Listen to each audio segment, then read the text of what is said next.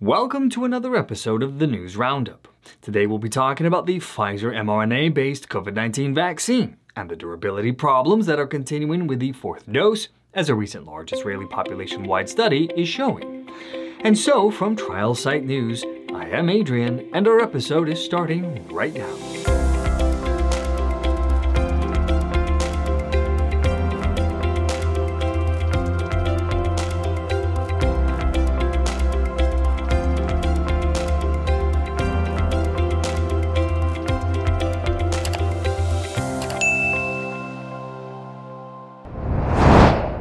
Israeli researchers tracking COVID-19 vaccination investigated the benefits of a fourth dose of the BNT162b2 Pfizer's BioNTech mRNA vaccine in an effort to reduce the strains on the Israeli healthcare system brought on by the Omicron strain of COVID-19. The fourth booster dose was authored for persons aged 60 and above, as well as high-risk populations and healthcare workers if over 4 months had passed since receiving a third booster dose. The Israeli Institute of Technology sought to better understand the effectiveness of the fourth booster dose as compared to only 3 doses against confirmed infection as well as severe illness in a targeted study population of Israel-based elderly individuals. What they found was that the durability of the BNT162b2 vaccine product remains a problem, given the effectiveness wanes rapidly starting at week 5 after administration. While the protection against severe disease held, the study team only evaluated the product for 6 weeks, which is problematic and presents a serious limitation. The authors acknowledge a modest benefit to a fourth dose while not delving into other considerations such as safety. According to the New England Journal of Medicine, or the NEJM, this observational population study period ran from January 10th to March 2nd of 2022 for confirmed infections, ending in February 18th of 2022 for severe illness. This study followed the design of a previous study led by this team when they assessed the protection of the third booster dose as compared to a second dose. The study also included persons who were 60 years of age and older who had not been infected with severe acute respiratory syndrome coronavirus 2 or SARS-CoV-2 before the study period, were eligible for the fourth dose of the BNT162b2 vaccine by the end of the study period, had available data regarding sex and demographic group, had not stayed abroad for the entire study period, and had not received a coronavirus disease 2019 vaccine other than the BNT162b2 before the study period. So now let's discuss the findings. The Israeli researchers included 1.2 million Israeli residents that met the study inclusion criteria thanks to access to the National Health Database. They reported that when comparing with the 3-dose group, the aggregated 4-dose groups and the internal control group included more person days over the age of 80 years and more person days from the general Israeli population. They reported that the 3-dose group has a larger number of risk days as compared to the data observed in the aggregated 4-dose groups. However, they also had more confirmation infections and a greater number of severe cases. Unfortunately, though, the same durability challenges are observed with BNT162b2 in this study. For example, the study team discovered that from the 5th week, 29 to 35 days, and onward, the rate ratio for confirmed infection started to decline. As described in the New England Journal of Medicine article, the rate ratios revealed better results for protection against more severe COVID-19. At week 4 after the vaccine administration, the authors report the adjusted rate of severe illness was lowered by a factor of 3.5 when compared to those in the 3-dose group, as well as lower by a factor of 2.3 when compared to the internal control group. The authors summarized that the adjusted rate of severe COVID-19, after rounding in the 4th week after the 4th dose, was 1.6 cases per 100,000 person days, as compared with 5.5 cases per 100,000 person days in the 3-dose group and 3.6 cases per 100,000 person days in the internal control group. The authors of the study declared that the performance of the vaccine in the context of protection against severe disease appeared stable in later weeks with no signs of waning by the 6th week after receipt of the 4th dose. Note, however, that the study couldn't track to week 8 due to the 14-day follow-up period for severe COVID-19. This outcome finding was 2 weeks shorter than for confirmed infection, thus limiting the evaluation of the adjusted rate ratio for severe illness at week 6.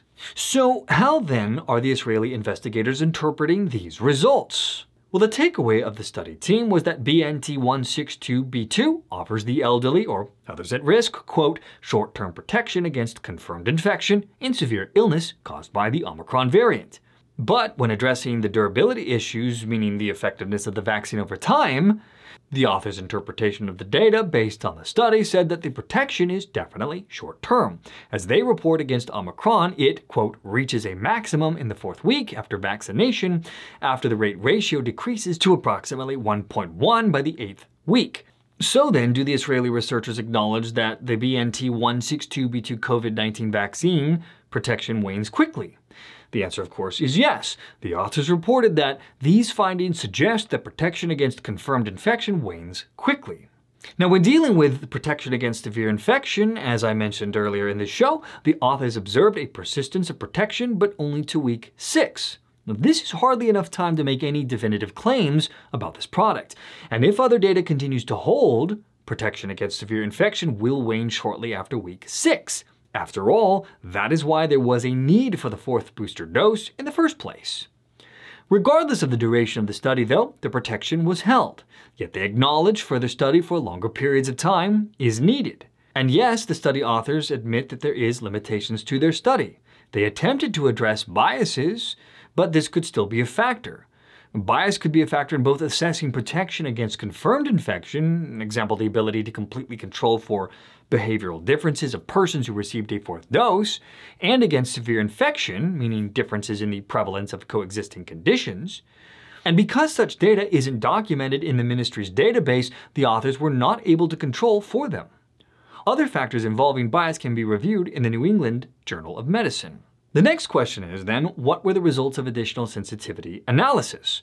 Well, the authors sought to verify the robustness of the results on additional basis by performing analysis of the general Israeli population and area of residence level risk factors incorporated in the overall model, leading to the conclusion that, quote, the results of these analyses were similar to the results of the main analysis. And when it comes to the author's point of view regarding the effectiveness of the 4th dose, well, they said that based on the study results, they write that there is, quote, evidence for the effectiveness of a 4th vaccine dose against severe illness caused by the Omicron variant as compared with a 3rd dose administered more than 4 months earlier. Yet, they point out for protection against confirmed infection, the Pfizer-BioNTech vaccine product, quote, appeared to provide only short-term protection and a modest absolute benefit.